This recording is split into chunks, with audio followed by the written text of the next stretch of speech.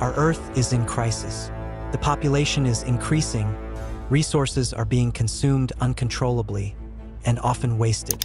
As a solution, instead of saving our current planet, we humans are planning to leave it and colonize another planet, with Mars or our moon being the top choices. But this shouldn't be the case, because for humans, Saturn's moon Titan has a much more favorable environment than Mars. Reaching Titan, humans wouldn't have to worry about finding food or water.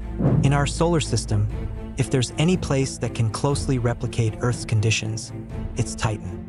But despite knowing all this, why are all the billionaires in the world spending their money to habitat Mars instead of going for a guaranteed success with Titan? Why is Titan the best option to become Earth 2.0? And why isn't it being pursued? Well, in today's video, we'll talk about just that. So hello guys, this is Brain Bargain, and let's start another new episode.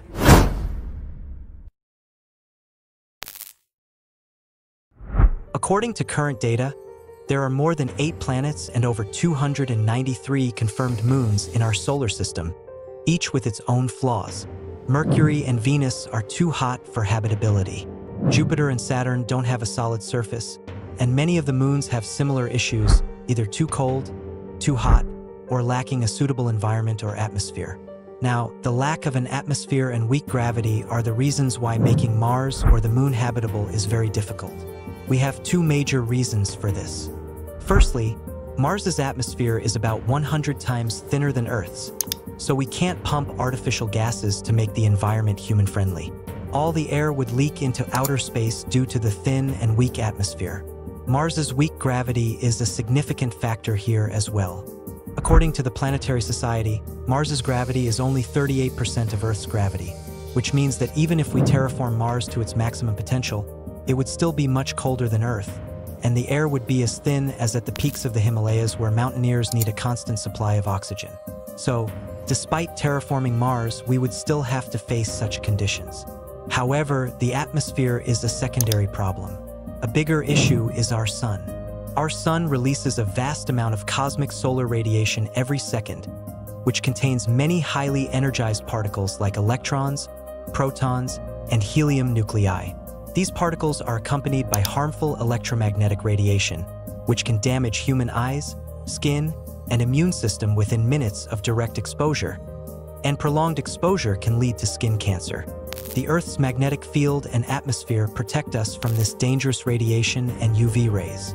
Earth's magnetic field repels charged particles, and the upper atmosphere's nitrogen, oxygen, and ozone molecules absorb ultraviolet rays, creating a shield that prevents these harmful rays from reaching the surface.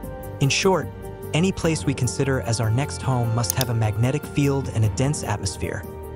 Otherwise, living there would mean permanently staying under a dome, and stepping outside would be dangerous. This is the biggest issue with Mars, and our moon neither has a dense atmosphere or a magnetic field. So, what is our next best option? The answer to this question brings us to Titan.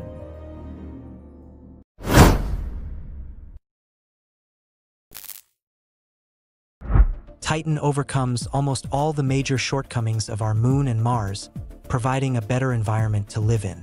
We can understand this by looking at 4 factors of Titan. The first is atmospheric pressure. Among the many moons in the solar system, Titan is the only one with a dense atmosphere. And despite this, its atmospheric pressure is just right for sustainability. Although the atmospheric pressure on Titan varies at different heights, at the surface, it is only 1.5 times that of Earth. This means that if you stay in such an environment for a few weeks, your body can adapt to the pressure. The importance of this air pressure can be understood from the fact that one major reason astronauts wear spacesuits is to protect against the atmospheric pressure of the surrounding environment. Without a spacesuit, astronauts can implode quickly under extreme atmospheric pressure, leading to death even before they feel any pain. Conversely, if the air pressure is too low, the fluids in our body can boil and freeze, causing a painful death. On Mars and our moon, the atmospheric pressure cannot be tolerated without a spacesuit, but Titan's atmospheric pressure is resistible for the human body, meaning humans can move around without spacesuits and won't need to permanently live in dome-like structures. The second reason is Titan's protective nature. On Titan, we wouldn't need to fear cosmic radiation from the sun, and there are 3 reasons for this. First, Titan is much farther from the Sun, about 9.5 astronomical units away, so it receives 100 times less sunlight than Earth, and hence approximately 100 times less cosmic radiation, making Titan's atmosphere relatively less lethal. Second, Titan's dense atmosphere, which is denser than Earth's, prevents radiation from quickly reaching Titan's surface. Lastly, Titan doesn't have its own magnetosphere, but it spends 95% of its time within Saturn's magnetosphere, which repels all incoming cosmic radiation. A planet's gravity significantly affects the decision to live there. Titan's gravity is about 14% of Earth's, making surface travel more efficient than on Earth. Lastly, there are plenty of energy sources on Titan.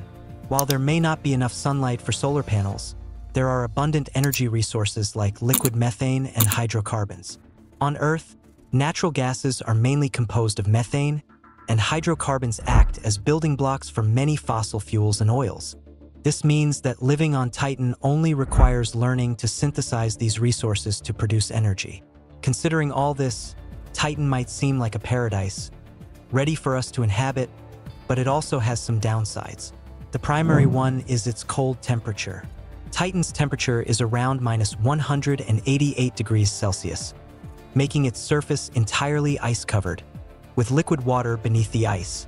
Titan's atmosphere is 95% nitrogen, which is crucial for food and plant growth, but the challenge would be to increase the composition of oxygen. This can be tackled by extracting underground water to synthesize oxygen, as water is essentially dihydrogen monoxide. However, Titan's cold temperature limits our habitability options. To terraform Titan, we first need to find a sustainable way to increase its temperature to make it livable. Then, we need to send multiple unmanned missions to Titan to understand the Moon closely and be familiar with every detail. After gathering enough data, we can send unmanned robots to increase the temperature and improve the gaseous composition. If successful, we will have a ready-to-shift habitat where we won't need spacesuits or dome-like structures. However, this goal requires a lot of money. Mars is about 0.52 astronomical units from Earth, while Titan is about 88.5 astronomical units away, meaning sending a spacecraft to Titan would consume significantly more fuel and time, a cost no one is willing to invest on a gamble. Despite better options and guaranteed success, everyone is focusing on making Mars and our Moon habitable and aiming for their terraforming. NASA is planning to launch a spacecraft called Dragonfly to Titan in 2027, which will land on Titan in 2034, but the future will reveal what happens in the next 3 to 4 years. According to you, which place among Mars, the Moon, and Titan is the best to live? Let us know in the comments section below. In my opinion, Earth is the best. Share your opinion in the comments. If you liked the video, make sure to like and share it with your friends.